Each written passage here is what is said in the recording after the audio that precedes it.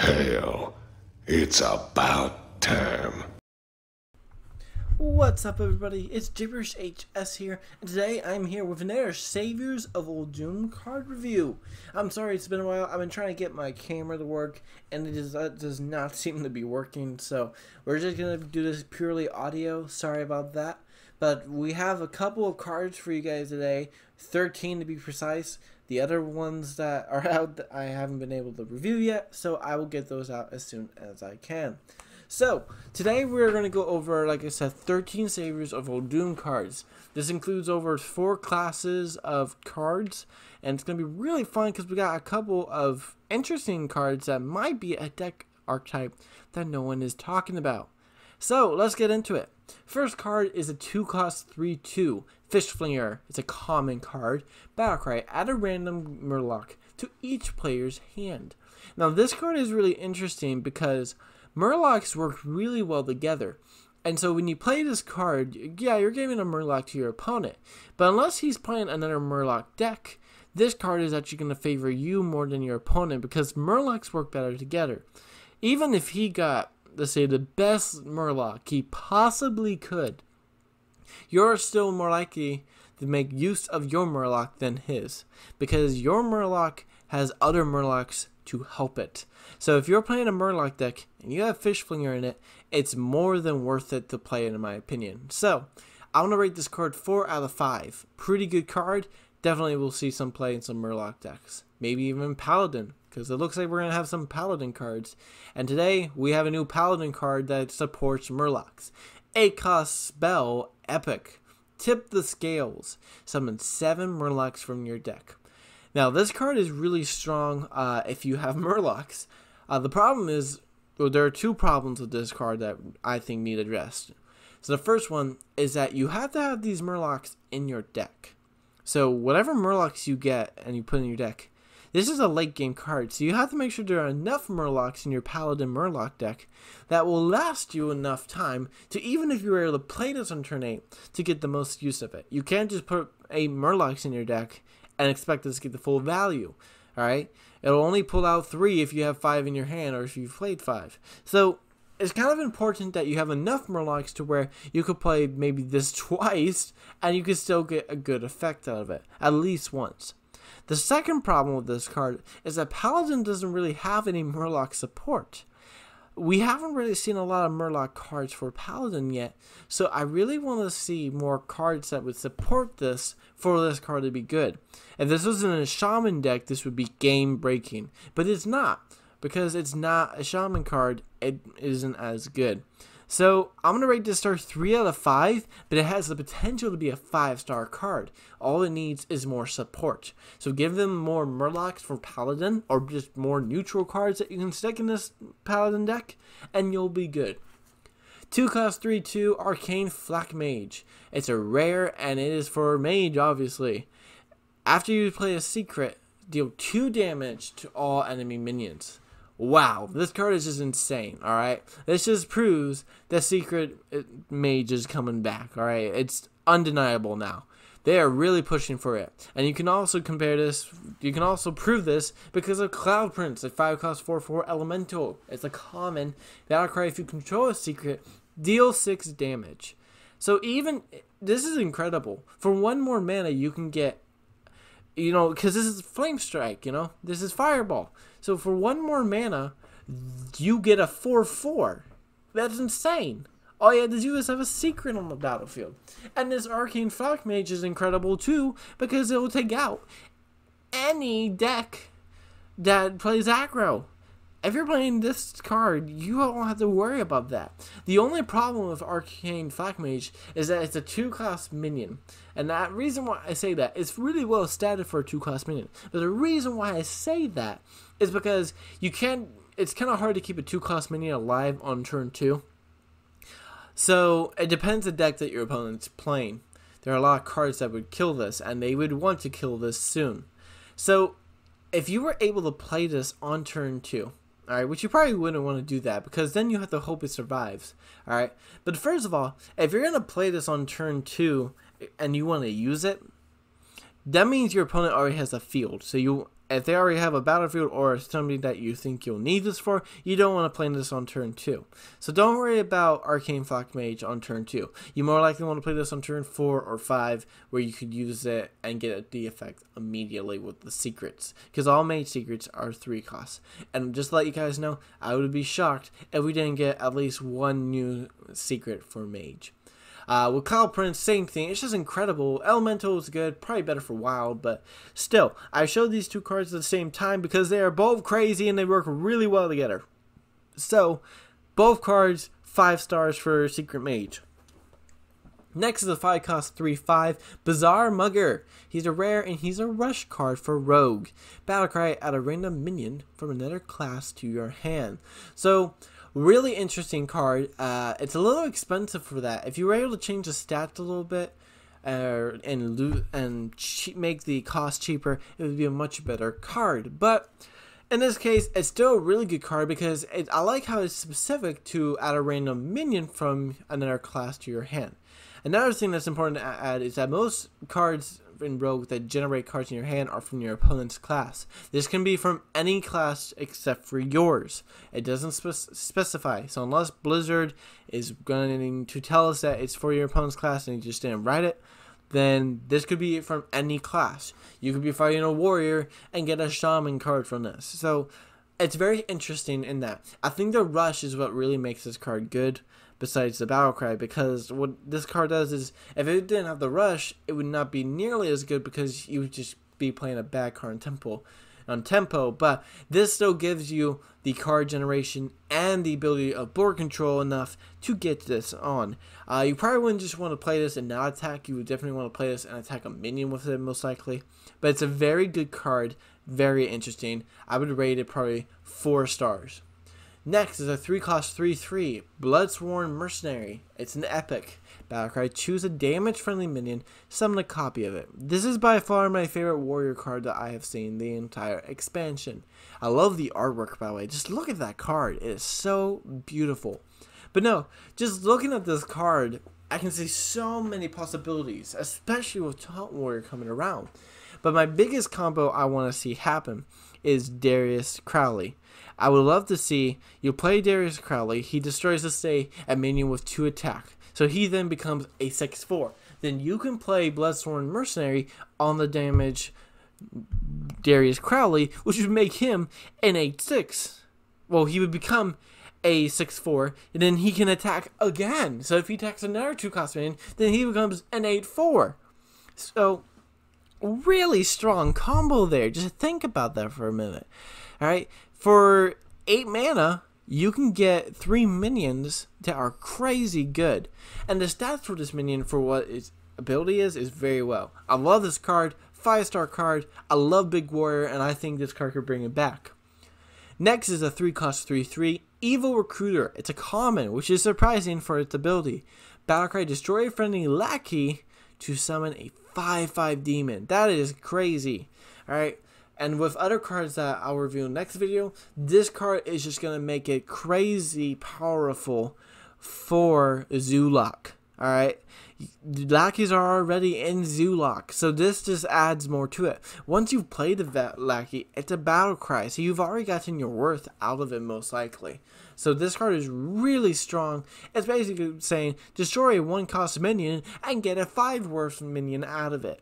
Really strong. You get worth 7/7 stats on turn 3. Alright? You may be thinking it's 8/8, but it's 7/7 because you destroy a 1/1 minion.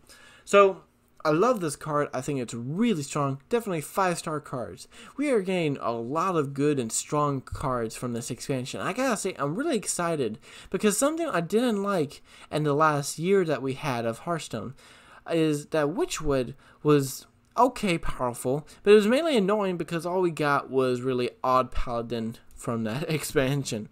Next was Boomsday Project, and we were like, oh, okay, this is cool, but now mechs are kind of getting annoying. And then we had Rustican's Rumble.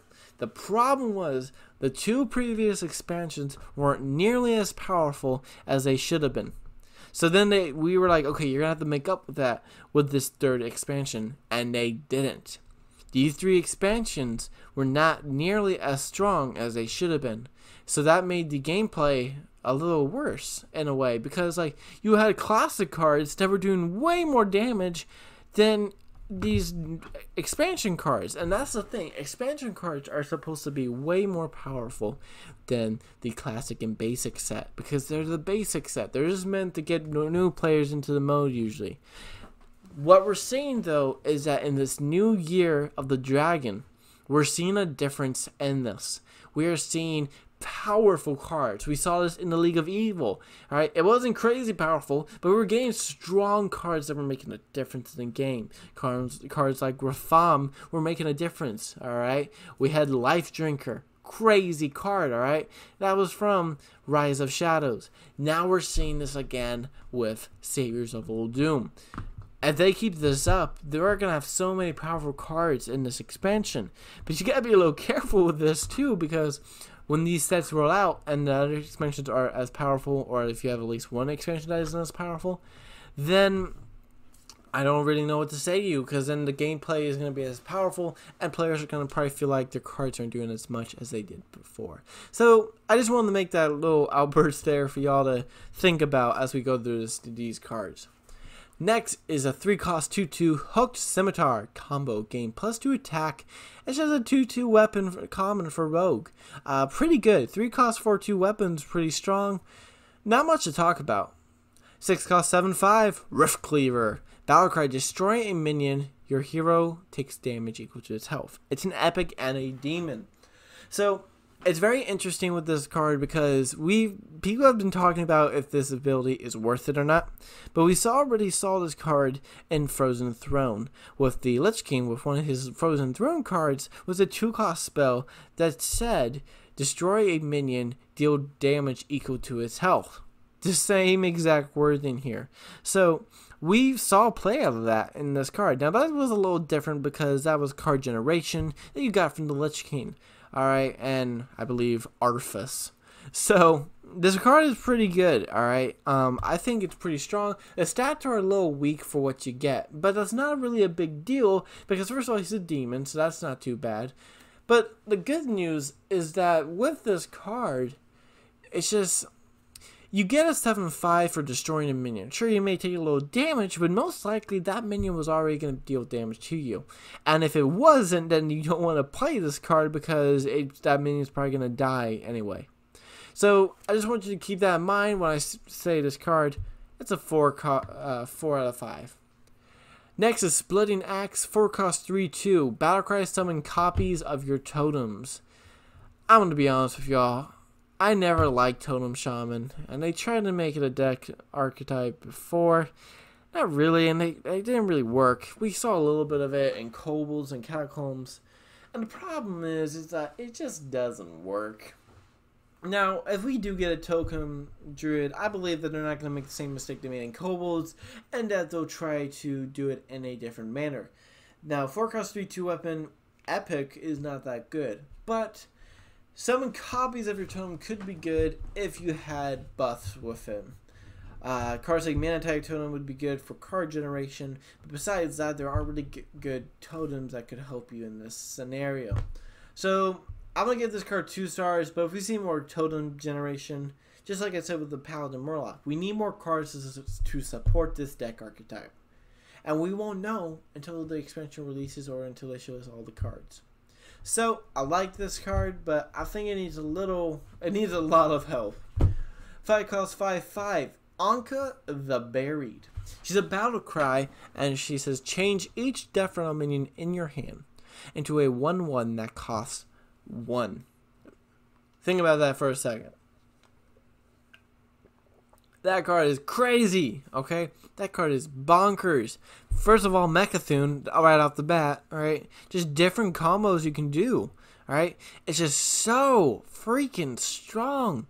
Because if you have Death Rattles, you want them to die. You want Death Rattles to go off and just be, that. You want them to die. So the fact that they cost 1 but become 1/1s is actually better for you. Because when you play a Death Rattle minion, you don't play a Death Rattle minion just for like, wow, this is really good stats. I don't care about the Death Rattle. You play the Death Rattle minion because it has amazing Death Rattles or it has good combos or stuff like that. Sure, the stats have a lot to do with it, but when they're just 1/1s that cost 1 to have an amazing Death Rattle, you don't care. So now, Ankh of the Buried gives rogue cards a new opportunity for Mechathune and Death Rattle, and I am all for this. 5 stars. Final card that we're going to review tonight is actually 2 cards, and this is what I was saying, that it's a deck archetype that could be for rogue that no one's talking about. First one is 5 cost 0/5 Desert Obelisk. If you control 3 of these at the end of your turn, deal 5 damage to a random enemy. And the second card was a 1 cost 1/1 Mogu Cultist. Epic. Battlecry, if your board is full of Mogu Cultists, sacrifice them all and summon Highkeeper Wa. Who is Highkeeper Wa? Well, he is a 20/20 that costs 10 mana and deals 20 damage to all minions and enemies. This means you basically win the game if you get this. Alright? But the problem is, it's really hard to get this. Think about that. How are you going to fill your board with 1 minion? Alright? There are possibilities, but only in Rogue. And this is why I say that this new deck archetype is specifically for Rogue. Unless we see more cards like shuffle copies in your deck or summon copies from other classes, you won't be able to pull this combo off. Not a big deal though, to be honest, alright? Don't have to worry about that too much, because these 2 cards I am going to put in the same deck and try to make work. Desert Obelisk is not that good, alright? It's actually really bad. It's really bad. But you don't have to worry about that, because we're going to try to make it good anyway, alright? There are cards like this that come out, and people are like, oh, this is the worst card in Hearthstone history. This card sucks. It is horrible. And I agree, it sucks. But it looks so much fun to try to make work.